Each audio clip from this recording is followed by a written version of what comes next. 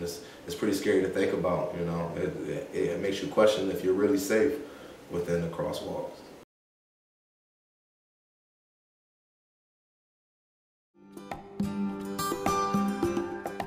I do use the crosswalks, and mostly just to get to meals, go to class, go to the student center, things like that. Yes, I do use the crosswalks when I'm going to the student center or over to Convo.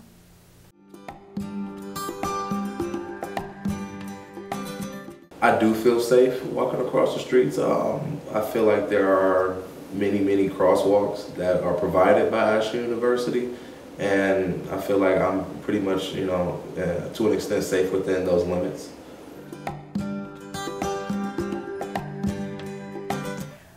Just one time. I've been here for 4 years, and one time there was a car that didn't stop and just went through, and myself and some other people were just about to cross.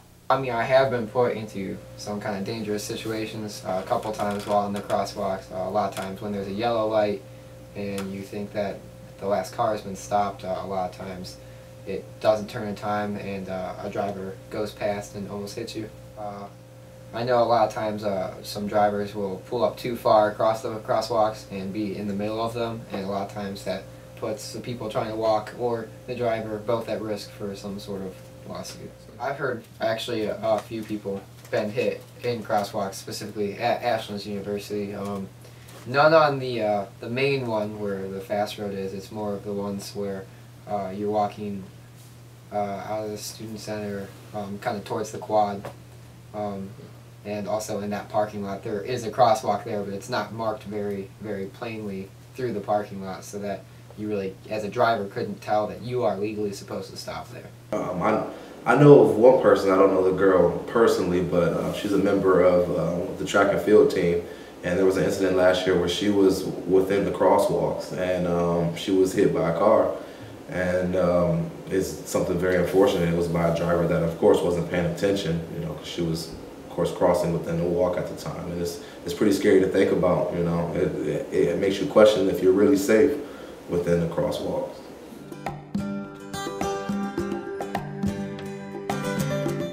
I do not always believe they're dangerous to walk on. However, I have encountered a few times where my life was put on the line while I was crossing the street.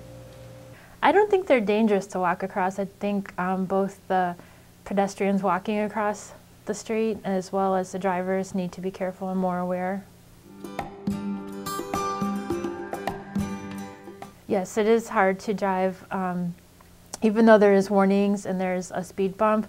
Sometimes you think a person is just going to stay there and wait for you to pass, and then you start to go and then they'll step out into the street. So again, I just think students need to look both ways, or anyone crossing the street needs to look both ways and make sure that the person's actually going to stop before they cross.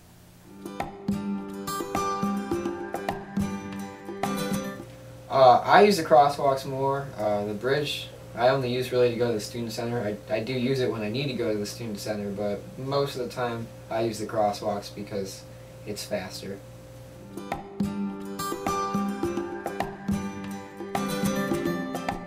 I feel like it is. I feel like it's definitely fair, because I mean, a lot of, you know, AU students, you know, including myself, need to realize the severity of jaywalking and realize that that, you know, it can be dangerous. You know, either we as students can get hurt or we can cause an accident or anything of that criteria. So I feel like $300 is a valid price. Personally, I think what could be done to pretty much help safety on the street is pretty much, you know, making bigger indicators, you know, letting drivers know that that, you know, students can cross at this point of the street at any given time. You know, I feel like the only solid indicator is really over there by Burger King at that crosswalk. Other than that, you know, there's not really many solid indicators that an AU student could cross here at any moment. But, you know, I mean, still that only helped to an extent, because, you know, you still have that one driver in particular that still isn't paying attention, or that one student that is walking, you know, across at a random time. So, I mean, that could possibly help, but, you know, once again, only to an extent. I think that the situation with crosswalks would become better if the buttons on our streets actually worked. That way you knew for a fact that you were going to be able to cross the street when you clicked the button instead of them just doing nothing. A skywalk was put right across where the other one is, actually at the light, and didn't go straight to the student center, actually just only crossed the street. I would use it almost every day. Maybe just some more warnings beforehand. You know, you get kind of close before you actually see the warnings that you need to stop for pedestrians. On Claremont, I think cars drive faster than they do on King Road by the Student Center. So on Claremont, I think there needs to be some more warnings and maybe even a stop sign or a stop light where, you know, you're stopped for a little while so people can cross the street, and it's safer then for both the drivers and the walkers.